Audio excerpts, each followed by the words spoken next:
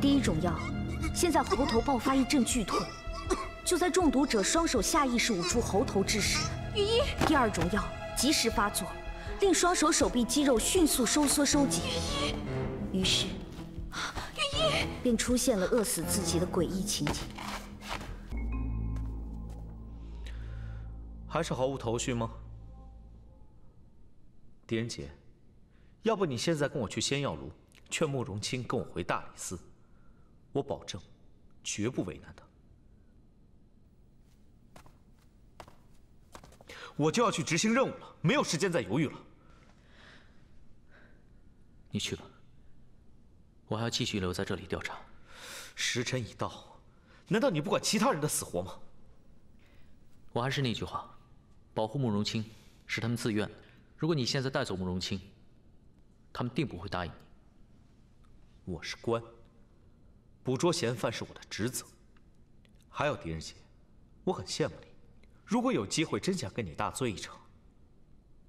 可惜啊！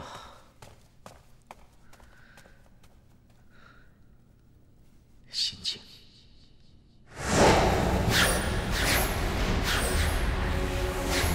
心经，一定要心经。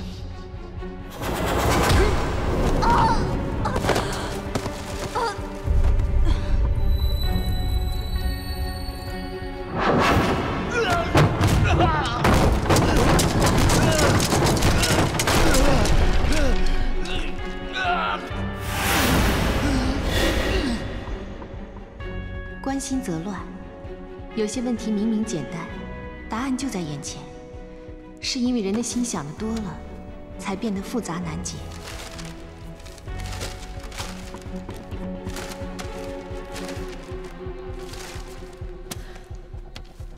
答案就在眼前，我一定有看过。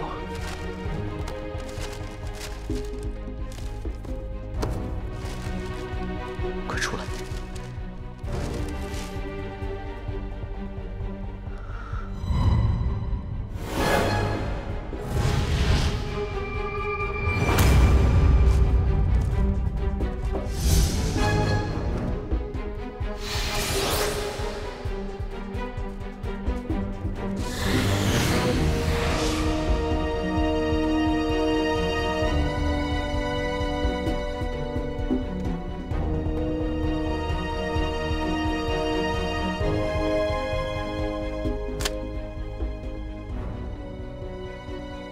官府办事，闲杂人等一律退让。蒋大人，我知道我家大大十分尊重你，故还是想先求你。慕容清在王氏兄妹一案中，虽然嫌疑最大，但证据尚未确凿，不知可否网开一面，暂缓扣押呢？非常事件要用非常手段。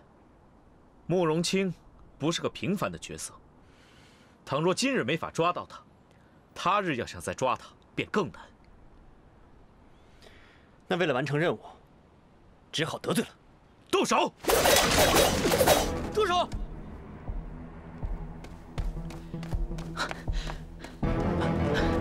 大胆！幸好及时赶到，蒋大人，我终于想通了，也找到了。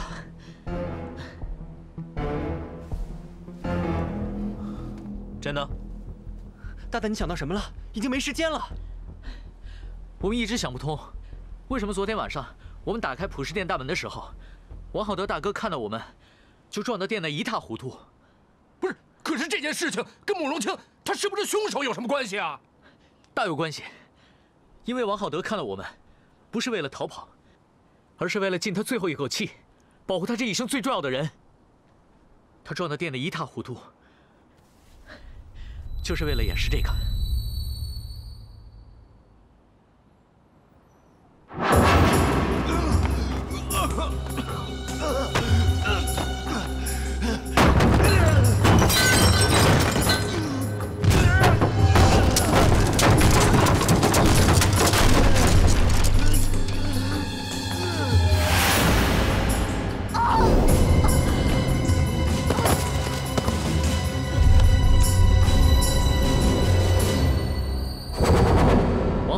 孤家寡人，能让他尽最后一口气去救的人只有一个，就是王昭彦。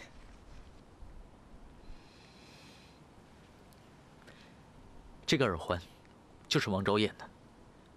王昭彦并没有死，而且他还在王浩德遇害的时候，同时进入过普什殿。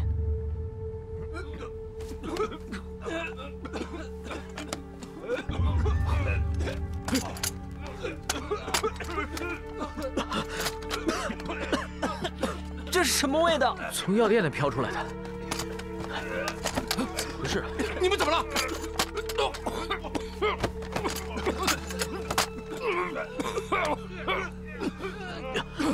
怎么回事啊？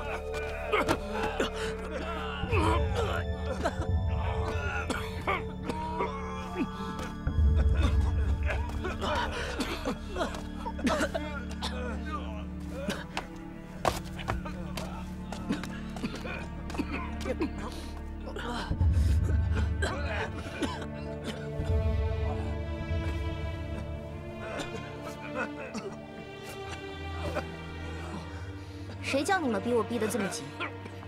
要是多给我点时间，我一定能够将捏死我的温柔配置成功。捏死我的温柔，就是毒害御医和王浩德的毒药吗？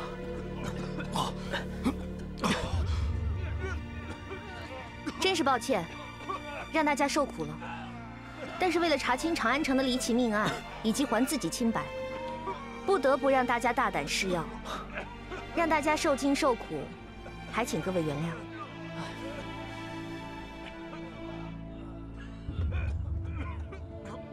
啊，那个慕容小姐就不要客气了，啊，本来我们大家伙是要拼了命的来保护你的，啊，这点小小的痛苦，哎呀，算得了什么呀？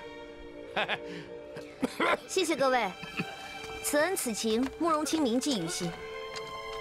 蒋大人，我买下这间药铺，就是为了要证明普什殿的离奇命案跟一种奇毒有关。请问蒋大人，现在是想押我入狱呢，还是想知道案情的线索？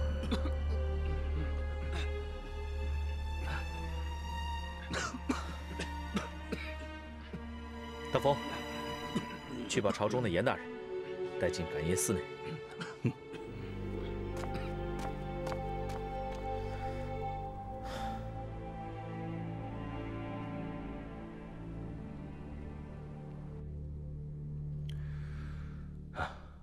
我在朝中也有所耳闻，朝廷并不愿意掀起江湖和官府的纷争，但是如果江湖要包庇真凶的话，朝廷也一定不会放过。人不是我杀的，江湖和朝廷的纷争我也管不了。我此次只为药，一种可以使人自杀的毒药。对于慕容清而言，也算是一种挑战。幸好你失败了。哼，那也比有些人光说不做要强。慕容姑娘，我家大大做的可多了呢，要不然刚刚朝廷与江湖的对峙，墨鱼怎么会出现在外面呢？是啊，狄仁杰，刚刚你找到那只耳环呢？证据是你找到的，人自然也要你审。我蒋浩辰是大理寺的少卿，不再当你的传话筒了。蒋大人，有些人的问题，我未必会答，也未必愿意答。那浩辰只有不顾一切把你带回大理寺。慕容姑娘，人家相信你不是凶手，你未必会答的，叫人杰来猜；你未必愿答的问题，可以不回答。你只要回答你可以和你愿意回答的问题就是了。好，让我们现在重新梳理一下这件事。这个耳环是我在这普什殿找到的，是王昭彦婚礼时佩戴的。他跌出喜轿的那一刻，任杰看得清清楚楚。想必也躲不过蒋少卿的一双慧眼。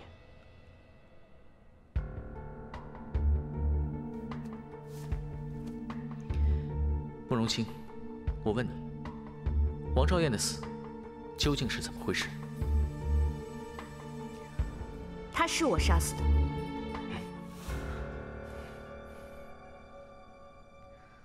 但也可以说是我救了她。1个月前，王昭燕来药王山庄找我。恭喜你啊，昭燕，天威堂是个好地方。我还听说裘一帆是个很英俊的人呢。哎，你这，亲姐姐，求你救救昭燕吧，这里只有你可以救我。如果你不答应我，我就只有一死了之。昭燕，有什么事情你尽管说，能帮的我一定帮你。亲姐姐，我根本就不想成婚。那个裘一帆我见过，不管别人说他怎么好，可是他在我眼里就是一文不值。为何？亲姐姐，我真的不想成婚。昭燕已经有心上人了，你比我更知道，这里再大，也只能容得下一个人。亲姐姐，这门婚事不是我选的，都是我哥哥逼我的。我求你一定要救救昭燕。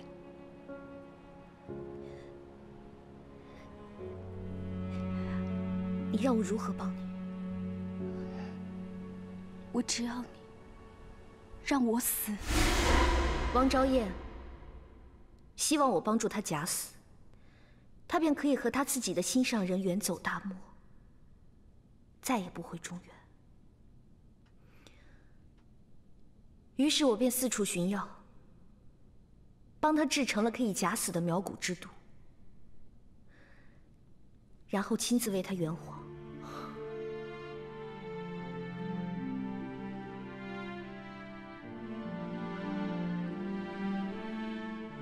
我很羡慕她。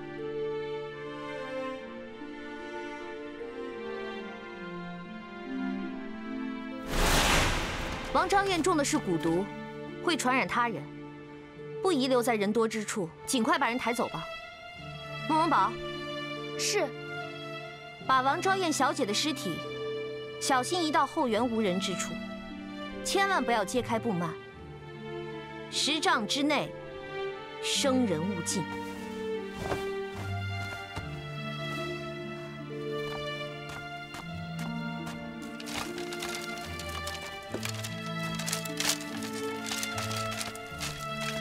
昭燕姑娘，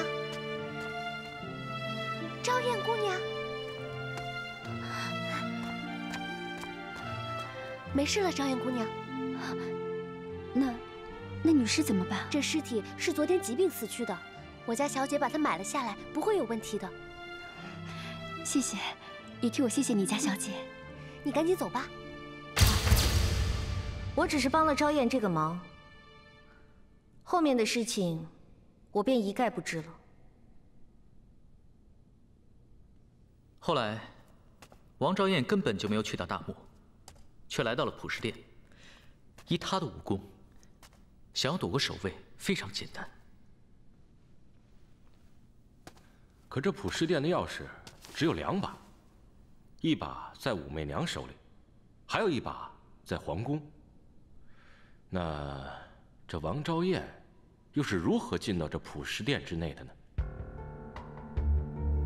好，我们先来总结一下这个问题。首先，王昭燕在假死之后，为什么要来到普食殿呢？她是怎么进来的呢？假设王昭燕一直躲在密室中，她又是怎么知道这个密室所在？这密室中到底藏着什么秘密？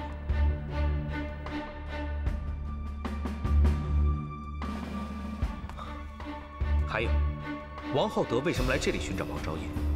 王昭燕是否又真的杀害了王浩德？还有御医方太极是否也是王昭燕所杀害？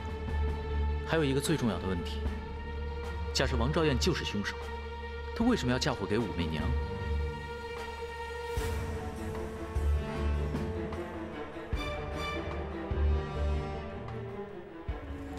你们们进入普氏殿时，可曾见过王昭彦？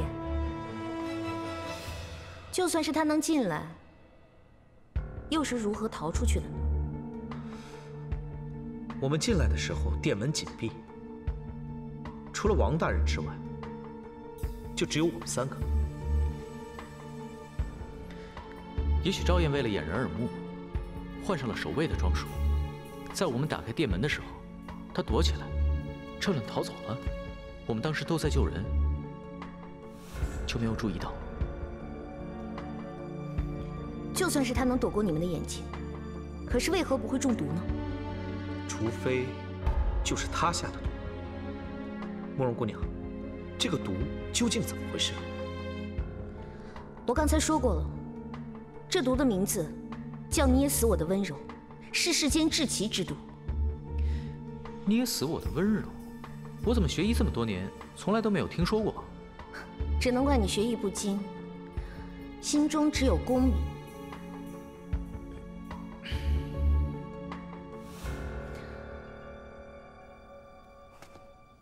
传说在几十年以前，有一名奇将叫骆红尘，他对各项工艺、天文地理无一不精。所谓匠心独运这4个字，再配他不过了。骆红尘一生最伟大的成就，便是红尘6绝。没有人真的知道这6件作品是什么。随着他的死去，6绝便随之消失，同时消失的还有他的后人。但我曾听姑姑说过，6绝之一便是天下至奇之毒，捏死我的温柔。严格说来，捏死我的温柔只是由2种普通药物混成，一种令人喉头生出火烧之感，另一种令人双手肌肉突然收缩，任何一种都不能致命。且所用之药材，就是普通药店都能买到，所以我才能即刻炼药。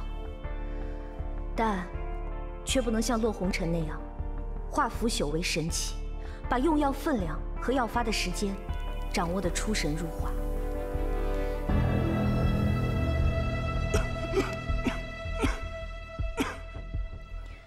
第1种药，先在喉头爆发一阵剧痛，就在中毒者双手下意识捂住喉头之时，雨衣。第2种药及时发作，令双手手臂肌肉迅速收缩收紧。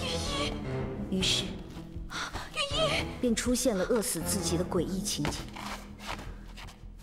但最恐怖的是，捏死我的温柔是以一种特殊方式提炼的药物结晶，遇风即化成无形，且随风流动。中毒者不出半炷香的时间便会毒发，而小小的一点进入风中，便足以让数10人中毒。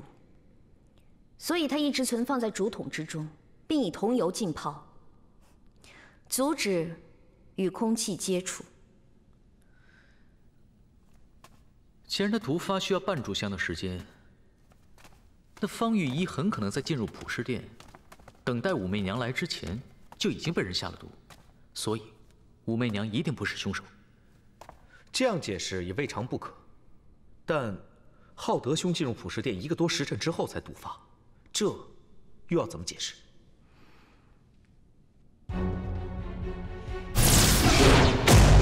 墨玉，这地上的污迹是什么？